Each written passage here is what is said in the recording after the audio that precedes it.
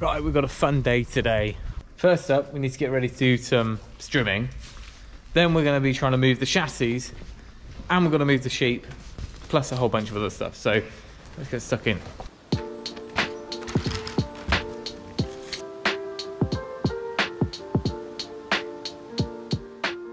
Right, bit of an explainer as we go down.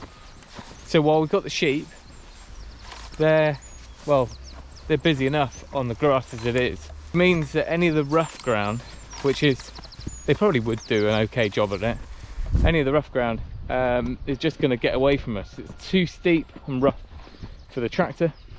The pigs are busy enough doing other clearance jobs, and we are yet to get goats. That is the plan at some point, but until such time, it's one man and his brush cutter. So I guess we just start here and work up.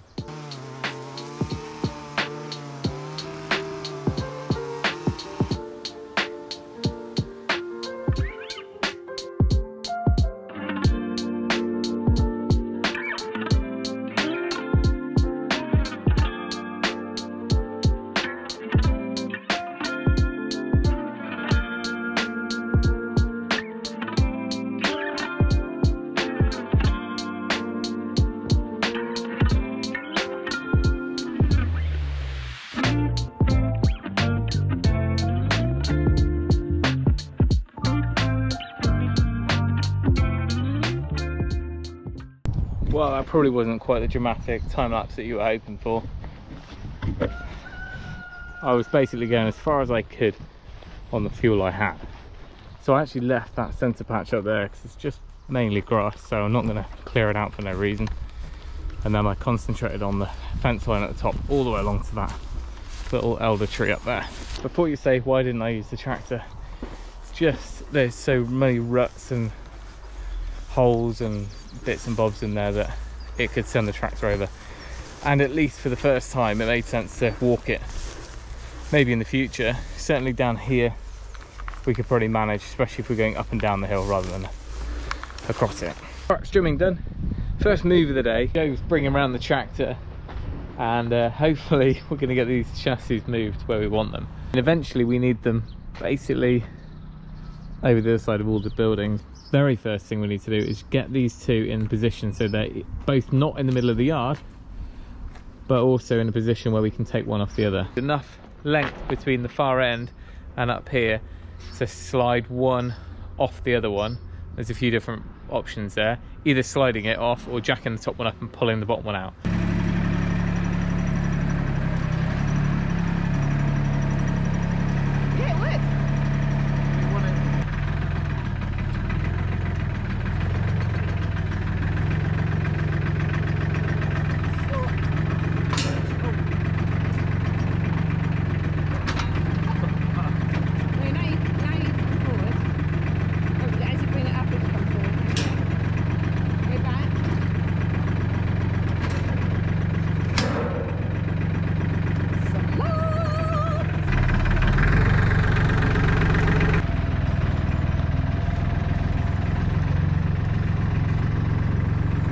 Moving, some of the wheels are off, which is probably not the best, but I think we want to take off the outer two.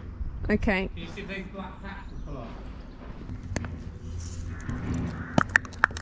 Yeah! Slope here, that while the wheels have ended up off the floor, I'm going to take off this one and the other one, which makes it a twin axle, which means we should be able to turn it easier.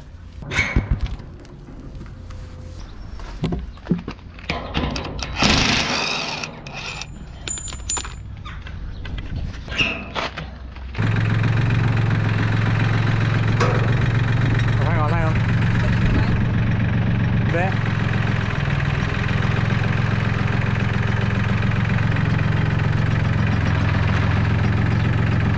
Alright, you're okay. You're okay.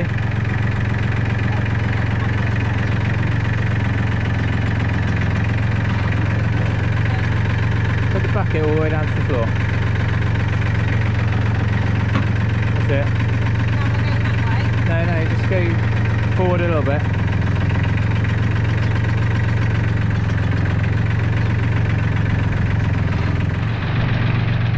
Okay, nice and slow. You're just going to go forward a little bit because you don't want it. Well, you're going uphill, so that's a good thing. Right, the tow ball was just a nightmare. It was locked on, lifting the tractor off the ground and all sorts.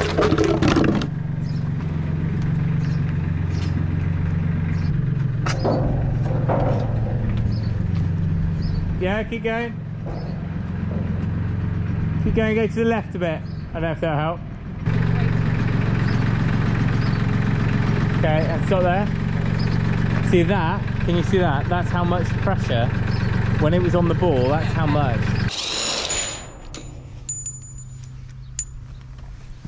Put that back on, Jen. They're all off there, though, aren't they? What? See. That's what would have happened if it was me.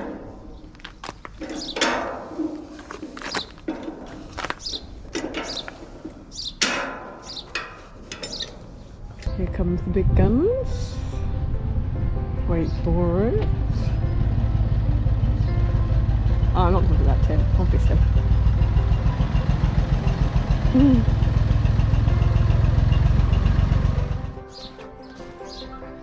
We actually want this as short as possible, don't we?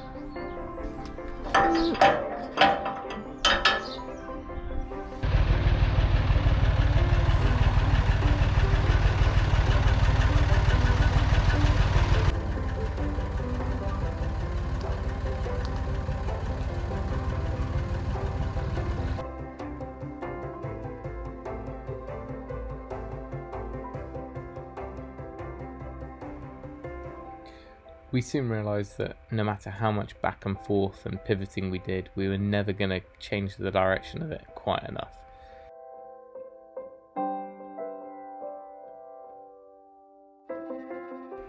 So our tactic got a little bit more rough and ready, and we decided to try and shunt it across, which worked just fine, and we'll just do a bit of a paint touch up on the chassis.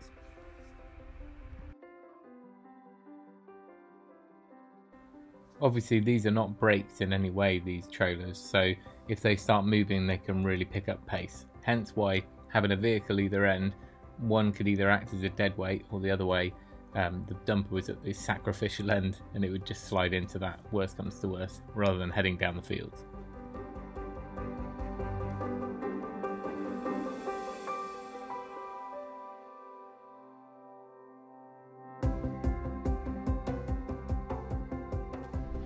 Well, I don't know if the time-lapse did that much justice. I think Joe filmed some of it for Instagram, but flip me, that was stressful, wasn't it? Those things, well, there's just a lot of wobbling, well, a lot of forces and a lot of pivoting, pivot. But we got there in the end. We need to move the fence. We're trying to keep this path that we use to access all the fields and when we go on walks, so we need to move this line across, but it's not quite so simple. Well, not with this stuff anyway. Of course, our new fencing over there, you just wind up and pull out. That would have been good, but it's only 100 meters and it's not enough for this half of the paddock. Got another bundle of fence posts. Nice thing about electric is, well as being much cheaper and more kind of adaptable, it gives us a chance to work out where we might want fencing in the future. So we're actually kind of toying with the idea of making a series of nice fenced kind of paddock sections up here, and we can subdivide those up in the future with electric fencing, but it'd be nice to just have a permanent bit of structure. But we don't want to jump to any assumptions that we want them a certain shape or size. And when you think about gates and where we're moving animals from one to another and things like that. Tilly's just on here, that's just temporary. The pigs are right up on the top there, beyond the silage clamps. They're only up there because that's where we want them to till up our veg area.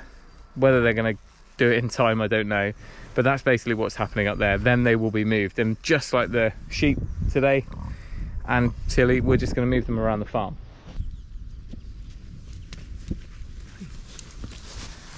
Got into you, hey? Well, the new fence is up, the old posts are there, but no one has ventured over. It's been nearly an hour, or maybe not that long, but still. Good sheep, good sheep. I'm just going to drop this. Hopefully they'll go for it. Go on.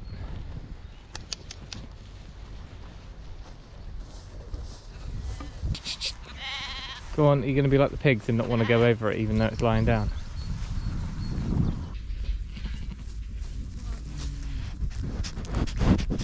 They're wimping out, they can see it on the ground. You just won't go over it. Bring the triplet, those two down there. No, I think they all need to come up, but she'll follow.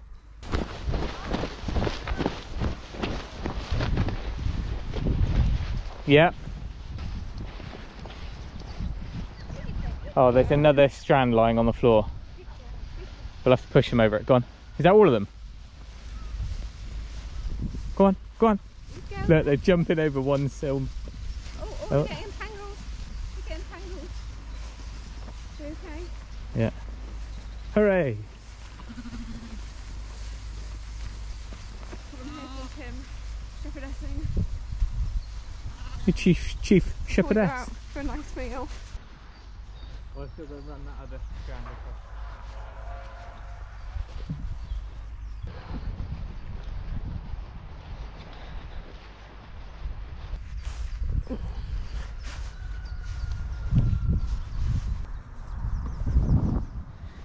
It's hard to remember how tall this was, but I'm pretty sure you couldn't see these nettles before.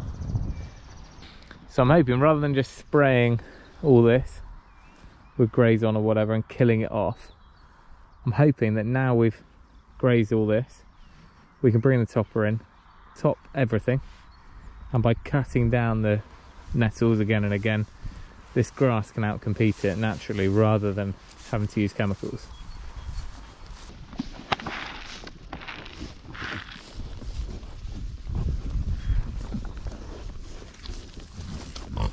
You're doing a good job in there. Good grazing, girl.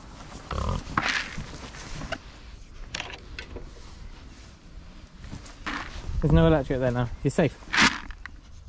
No, no, don't touch the battery. Good girl.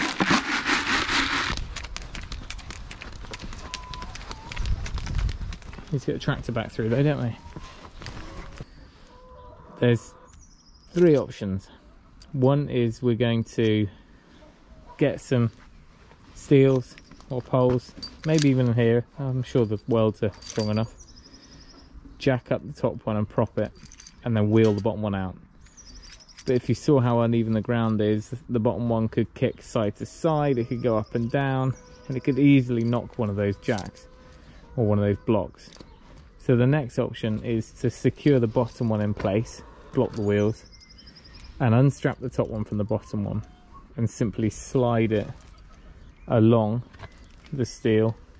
There's quite a lot of safety because it can't really slide off to the side, and we could easily clamp on some stoppers to prevent that from happening, and we could slide it so far that it would get to a point where we can put the wheels on and tow the top one off it. And then the third suggestion that came up, which was kind of a hybrid of both, which was to jack the top one up enough to get the wheels on and then lie boards down on here so that we can actually wheel the top one off the bottom one. Problem with that, or even getting round fence posts underneath, is that the top one would probably roll far too quickly and it would be less controlled. Even if we can get this one back up high enough to hit this, it's going to be even higher by the time there's any wheels on there. That said, all of today we've been controlling twice the weight, 2 chassis, so that's probably 3 tons, whereas it'll only be half of that, obviously. All right, let's see if we can persuade the dog past the soft fluffy things. Go for a walk. Let's go, Maggie. Come on then. My 15-year-old Springer had more energy than you. Get out of the car. Here. Ooh. Oh, you got me too quick. Come on. Come on. Let's go. Let's go. Hey, come on. This way. let's finish off the day with a quick walk up the hill field. So this is the hill field. Take a look and tell me what you think. It's a nice mixed bunch and it's not too weedy. Well, not from nettles or thistles at least. So there's buttercups and dandelions and stuff in there, but on the whole, I'm hoping it'll be a good enough meadow hay for seeing us through winter. Come on then, Maggie.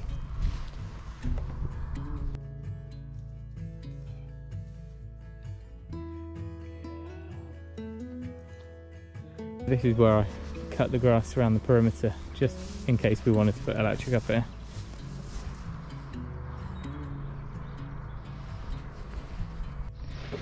Well, we've definitely overdone it on chickens until we find some customers. I mean, that is a few days worth, but you forget to pick them up one day, you're snookered. That's more than a box of eggs. Well, there we go. We moved the sheep, we moved the chassis. That was our primary goal. What else did we do? And we trimmed the goat paddock. I'm going to call it the goat paddock because then, you know, it will happen. Hopefully, we'll be able to get the chassis actually around this side of the farm once they're split. That's this weekend's job. We might have some help with that. Someone's going to come over with a bit of expertise, if I hope, or at least two heads thinking on it, and then we can start building them. But for now, that's it.